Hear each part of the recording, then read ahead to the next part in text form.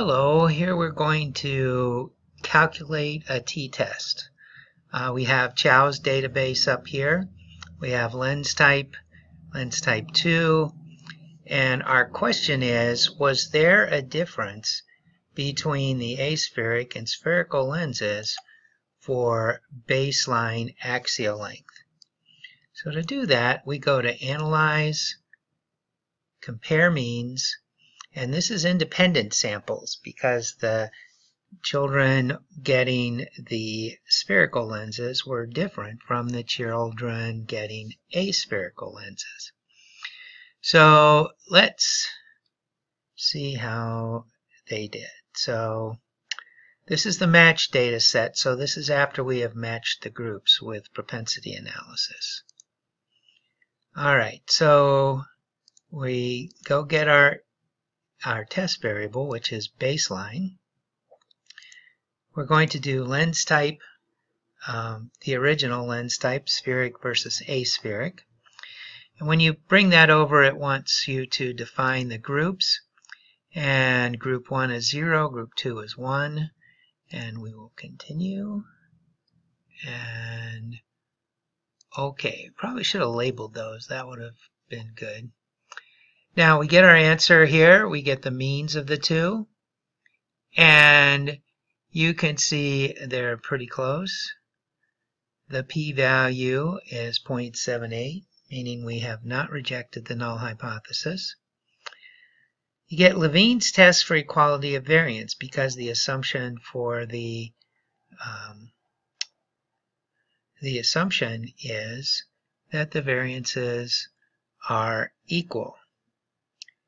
And it turned out it didn't like this very well because it rejected that assumption. So if we still want to use a t-test, we could go to a nonparametric design, but we can look at the t for equal variances not assumed. So we rejected it. So we can come down here. You can see that it adjusts the degrees of freedom for what it was at the beginning. And our p-value was 0.78. Now, as I think about this, one of the things that we really should have done was split the file, compare groups for each I. Because I is a repeated measure, we have both left and right data in here. And so let's do it again. Analyze, compare means, independent samples. Notice it remembers, it's very handy, SPSS is kind to us in this case. It remembers what we had done before. There are really no options that we need to change. The confidence interval is going to be this confidence interval of the difference between the groups. So we're going to continue. Okay. And we can see that again, we rejected the assumption, the null hypothesis for the assumption of equality of variance. And so we use this bottom line, the t-value, the degrees of freedom, and we see once again there was no significant difference between groups. It gives us the mean difference, which is simply the difference between these means. So if you subtracted that out, it's a little less than, well, it's 0.805.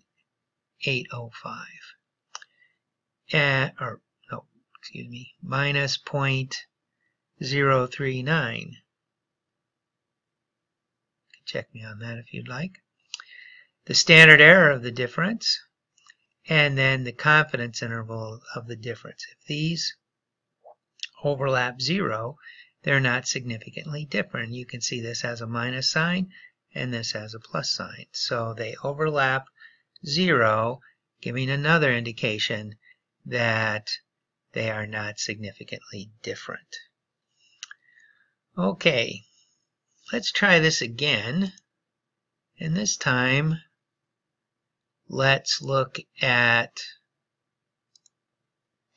the differences after 5 years.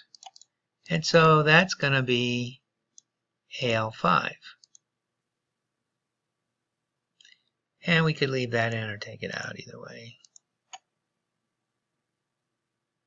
Now we notice there is no difference in Levine, so we can use the top one. But there is a difference between the groups. Group 0, which is the spherical lenses, grew a lot more in both eyes. Here we see the confidence intervals do not overlap 0.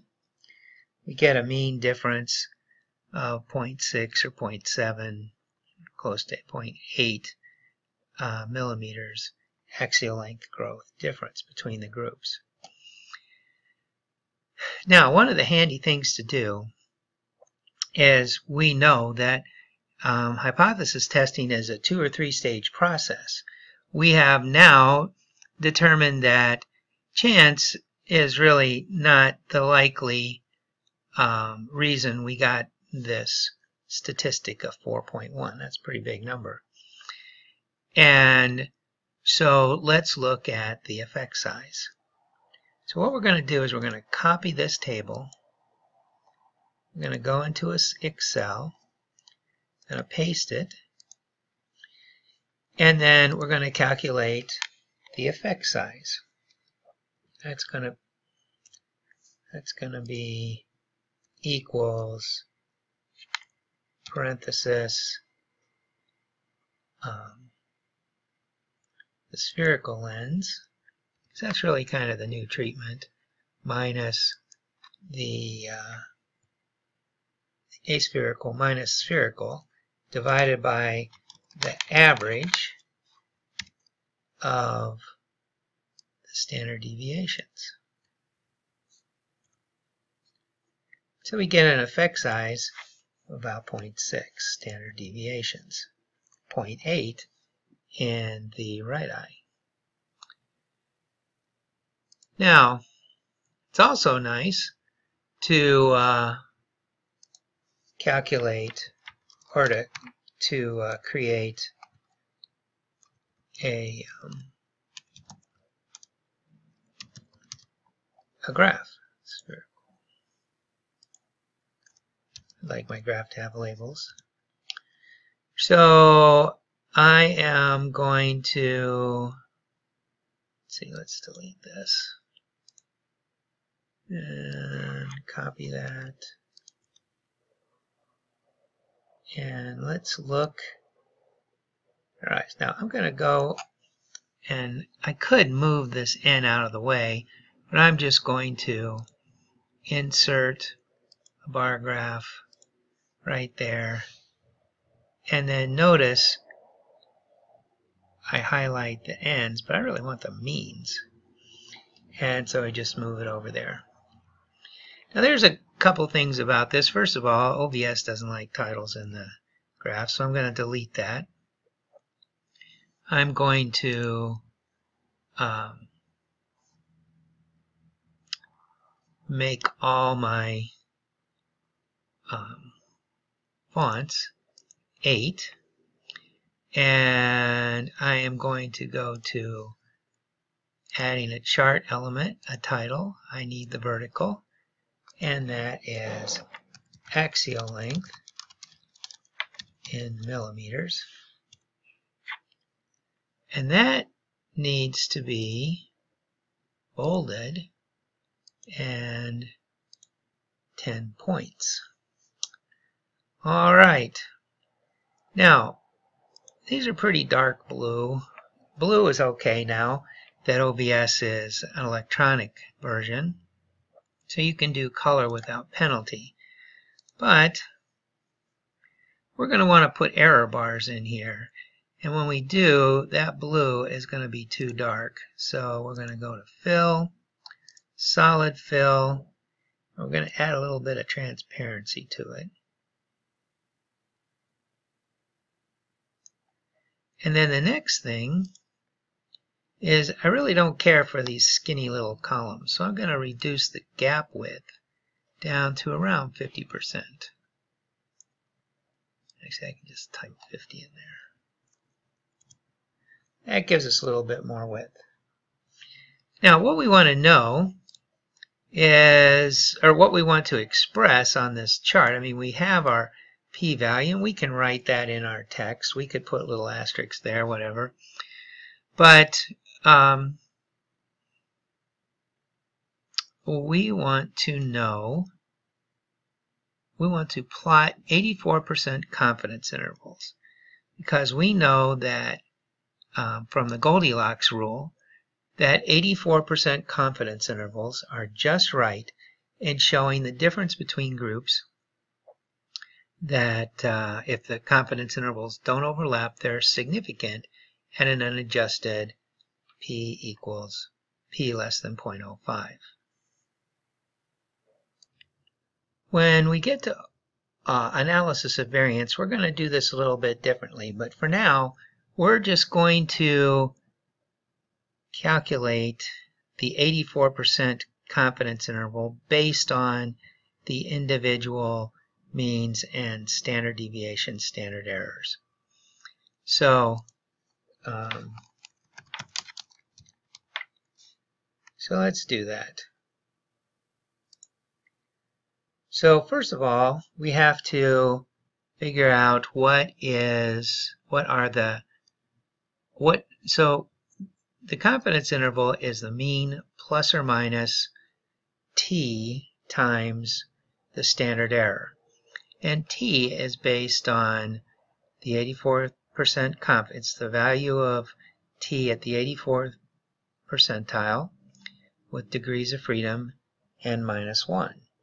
So that's going to, let's first figure out our t value, and that's going to be equals t inverse.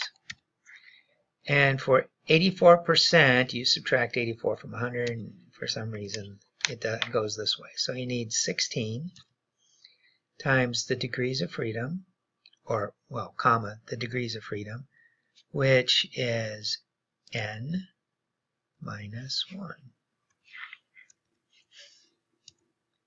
So it's 1.4.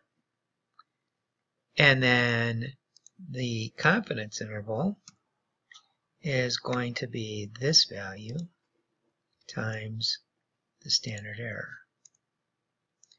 So the confidence interval is 0.16732, and we want that for each of our values.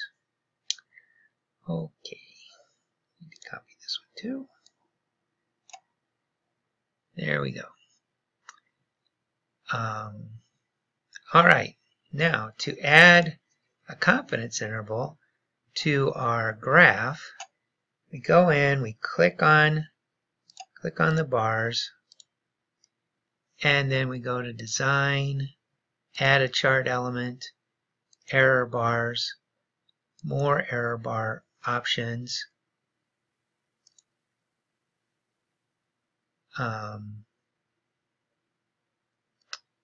Oops, somehow I got off track here.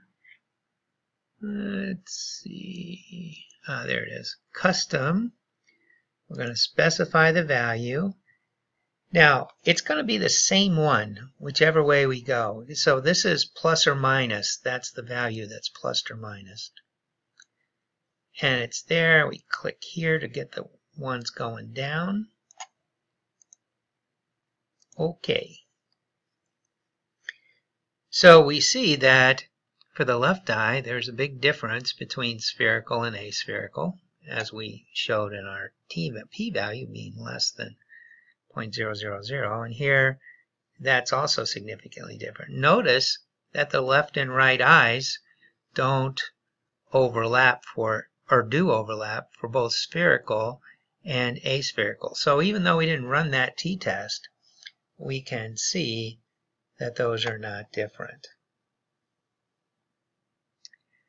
Now that's really not quite correct in terms of the p-value, because what do we know about left and right eyes? They're correlated.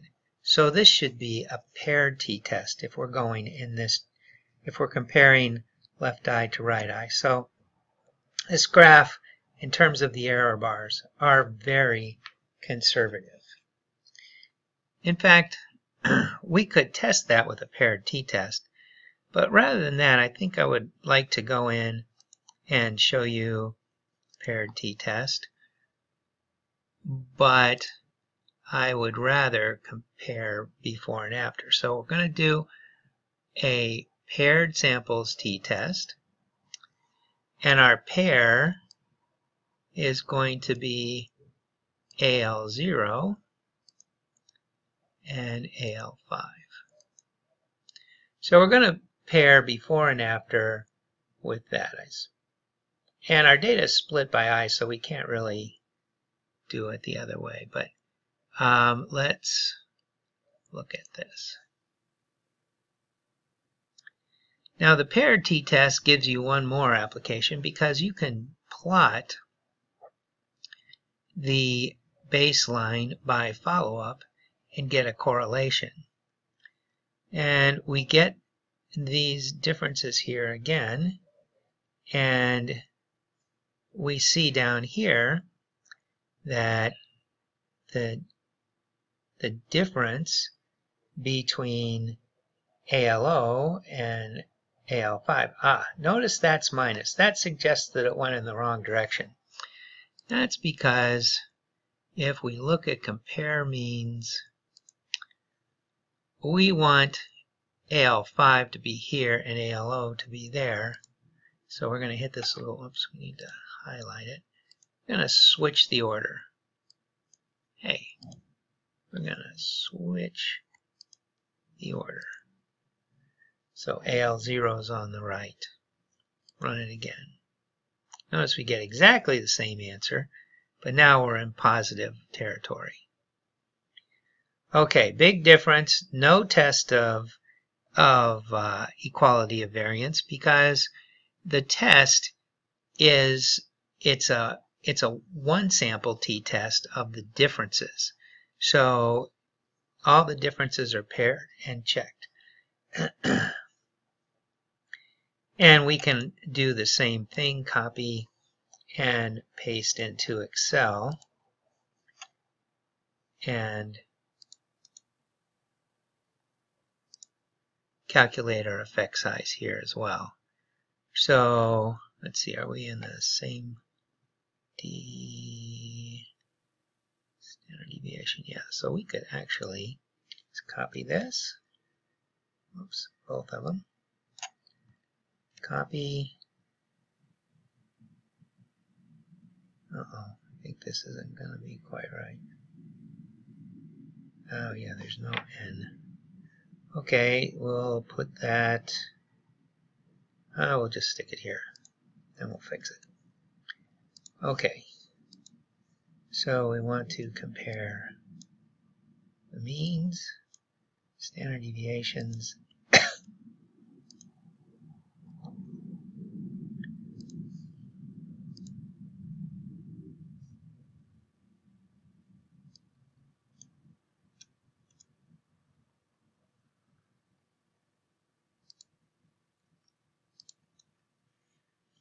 and we see the effect size for the paired. You can create a table with, well, actually, your confidence interval would be against 0 when you are comparing this. All right, so that is the t-test and effect sizes.